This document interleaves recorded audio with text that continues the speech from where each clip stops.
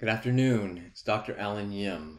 Today I am going to be talking about the Dies Irae, one of the most famous sections from the Requiem masses of Mozart and Verdi.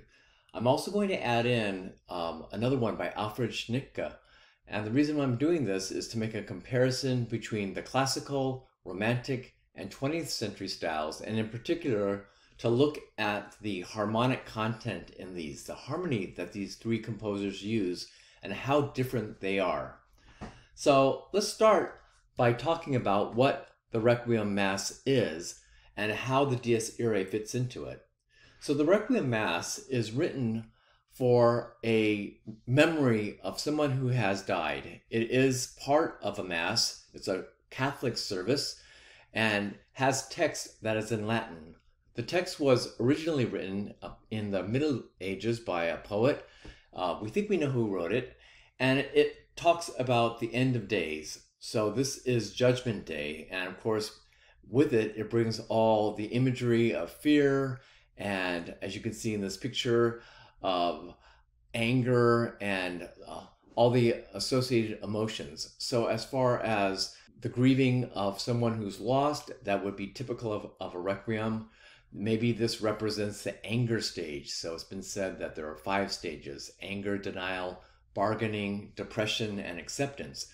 This would definitely be the anger phase of that mourning. It sounds very tumultuous, usually very fast. Mozart's commission for this came from this mysterious person who actually commissioned it for his wife. And Mozart didn't finish this. It was written around 1791, and after Mozart passed away himself, he actually saw this as a foreboding when he was writing it. His wife Constanza actually had it finished by some other composers, so there is some confusion about what parts Mozart actually wrote, and the Dies Irae section of this may not be all of Mozart. You'll notice that in this, the drama is still in the classical style. It's somewhat under control. It features an orchestra and vocal soloists, but it's not a huge orchestra. Typically in the classical period, maybe there'd be somewhere between 30 and 40 musicians, and you could see here, this is a tenor clarinet, 2 bassoons, 2 trumpets, timpani, which are the kettle drums, strings, and the chorus. Down here, this would be the basso continuo, which is usually the bass instruments, cellos and basses, and possibly, as you can see here, the organ. Well, not possibly, the organ playing the chords. So these little numbers down here tell the organist what chords to play on, and they generally improvised on this. The texture is somewhat simple, but I will point out that this is written in D minor, which again, minor is kind of a rare key for Mozart, and it's the same key as his first piano concerto written in minor, which is also in D minor. Also, if you listen to the opening of the D minor piano concerto, it has that same syncopated figure that you see in the bass here, this, in the basses. So the bass starts out, and that syncopation gives it this driving feel like the piano concerto.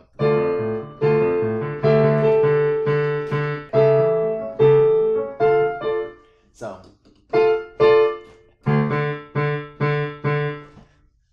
like a heartbeat sort of. All right, let's take a look at the chords. So I've written them all out here. It looks like a lot of chords up above. This is the opening section, the chords for it. But actually, it's pretty simple. The chords that he uses: D minor, G minor, which is 4, A, which is 5, and the 7th of the 5/7, the dominant, and then the C sharp diminished, which is the 7th, the chord on the 7th degree of the scale.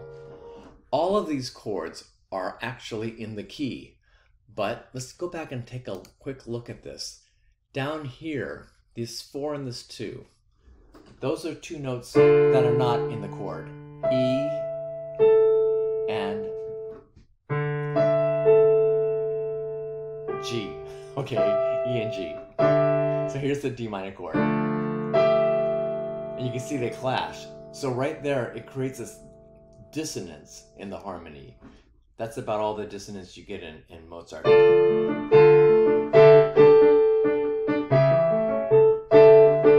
So there is dissonance in Mozart, a lot of, actually quite a bit, but it's not really as noticeable as we'll see in some of the later composers.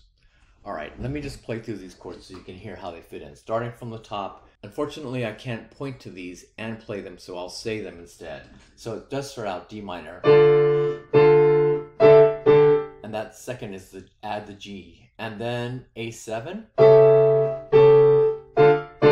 So that's the D minor, A7 to D minor, and then, sorry about that. Okay, so that was the C diminished 7.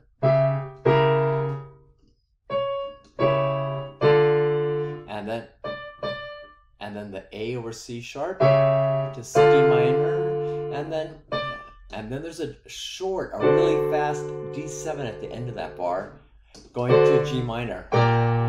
D minor over A, C7 over G, and then the D minor. Okay, so that's the opening of the Mozart. And again, the harmony is pretty simple, but the rhythm, this against the, kind of provides the drive along with the dynamic, which, as you expect, forte. Nothing extreme, but forte. Let's take a look at the Verdi. So Verdi wrote this in memory of a poet and writer that he really admired. You can see this is about 100 years later, 1874 for the Verdi. Let's remind you, 1791 for the Mozart. Let's take a look at the score in a second. It's in minor, of course, it's in G minor. Both Mozart and Verdi were extremely successful opera composers, and a Requiem is perfect for these types of composers because a Requiem mass is dramatic, especially in the Dies Irae. Verdi, of course, was writing in the Romantic period, so take a look at the size of this orchestra that he used. There are a lot more instruments. You could just notice along the left side here, so many instruments. 2 piccolos, 2 oboes, 2 clarinets, 4 bassoons, 4 horns, 4 trumpets, 3 trombones. This is a tuba, timpani, the choir, of course, just like Mozart, and the strings. As we go farther along, the most famous instrument maybe in this piece is the bass drum, and it provides this syncopated beat here. So here is the bass drum, accented fortissimo off the beat. I tell you, I would, I think any bass drum player probably loves playing this because you can just hit the thing as hard as you want. So it's a really frightening sound when you hear it because you have this bass drum on the offbeat. Something else to notice, allegro agitato. Mozart's is also a fast tempo, very fast tempo. But what's most interesting, in addition to the number of instruments, is the range that Verdi uses here. Because here's the contrabasses. I believe they're notated an octave higher than they actually sound. So the lowest note is G1 on the keyboard, the lowest G on the piano. And up here at the top, the piccolos, which are also transposing, in other words, they sound an octave higher than written, they play the highest G on the piano. So you get this and all the octaves in between. Now, I can't play all these, but they're all there in the beginning, okay, blasting out in all the instruments on beats 1 and 3. So it's basically these 4 giant chords. Okay, to start out the Dies Irae. Then you see these very fast runs, these G minor runs, and the strings tremoloing. So this is a far more dramatic than Mozart's. This, oh, my hand's not working in the same. Okay, in the upper parts. Super, super, super exciting. In fact, this It's not the harmony really that makes this first part exciting. It's really these fast runs and then this chromaticism. So the first entrance of the choir is in the lower voices, in the tenor and the basses, and they sing this line. Okay, so and then the rhythm here is also something that you haven't seen yet, and that is a double dotted rhythm. So notice this quarter note has 2 dots after it and then a 16th. So what does that mean? Well, it means that this is 7 and this is 1. So this note is held, and at the very last minute you sing this very short note into the next one. And it's almost, so rather than, it's 1.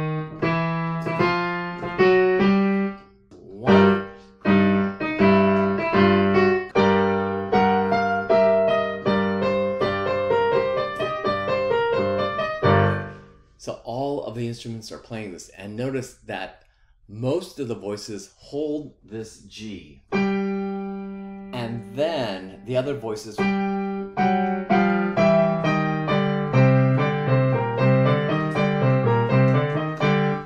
this sustained G clashes against all these half steps. Verdi uses lots of chromaticism in this piece, meaning that the notes are often moving in half steps, and if you can see here, the strings are trilling during this whole thing. So I think when you can feel the tension, and then finally, after the opening Dies Irae, when it gets into the other part of the text, the chords start changing. So let's go back and take a look at what chords Verdi uses. And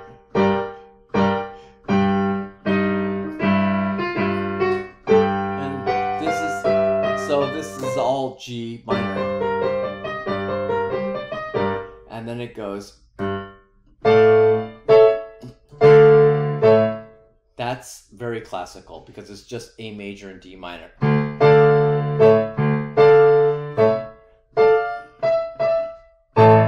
Okay, so up to that point, it's not very chromatic other than in the melodies, but the chords aren't chromatic. But after that, you notice there are several chords here that have moving half steps. So, and then,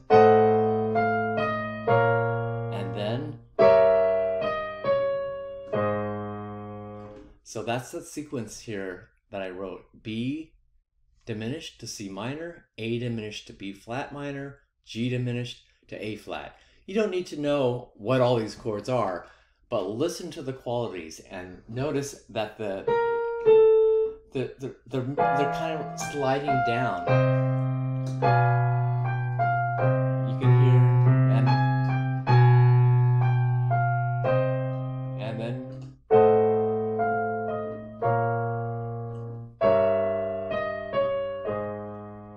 So the harmonic language that Verdi used was a little bit beyond Mozart.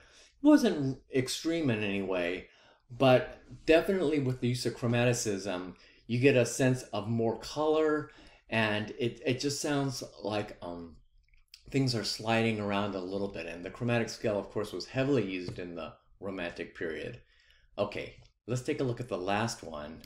And don't forget, after you watch this video, to go to the links that are, I hope, up here, and listen to these 3 short parts of the Requiem. Now, Verdi's Requiem is, it can be over 2 hours if you hear the whole thing. I think they do it in 90-minute performances, but I watched it once and I think it was over 2 hours with intermission and everything. Mozart's is not that long, and this one is very short. It's only 35 minutes, and actually, it's not even much of an orchestra. It's a chamber orchestra. This was written by the 20th century composer Alfred Schnittke. He's a German-Russian composer, 1975, so more than 200 years after Mozart. If you look over here at the music, there's no key.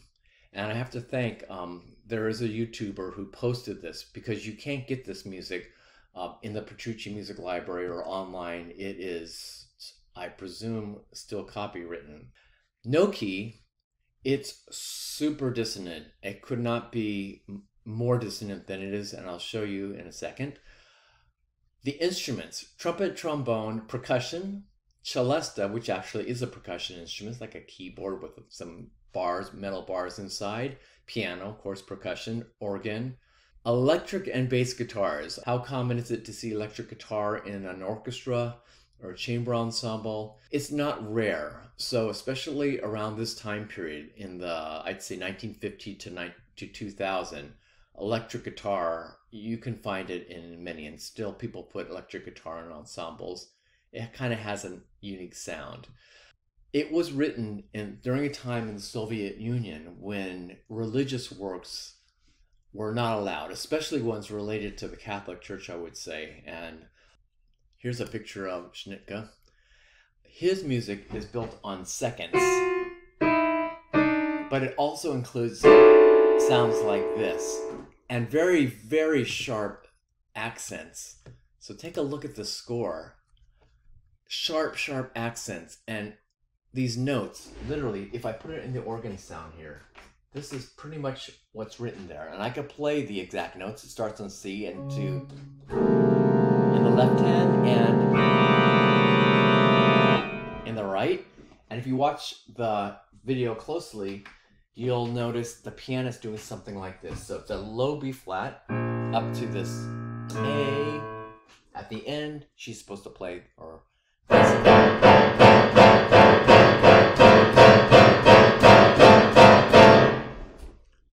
triple forte.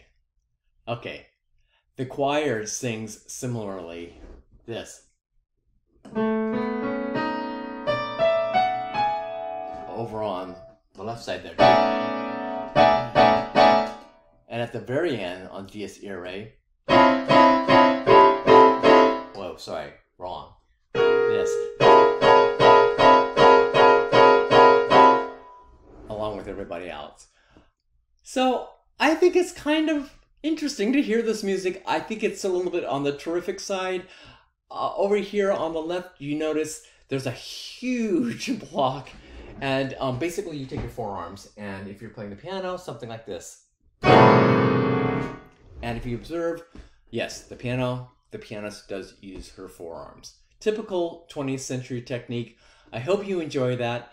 Listen to all 3 versions of these Requiem, Dies Iraes, and go ahead and read up on them. They have a really interesting history, and the Dies Irae itself also is used, the Gregorian chant, in many pieces. We'll take a look at that later.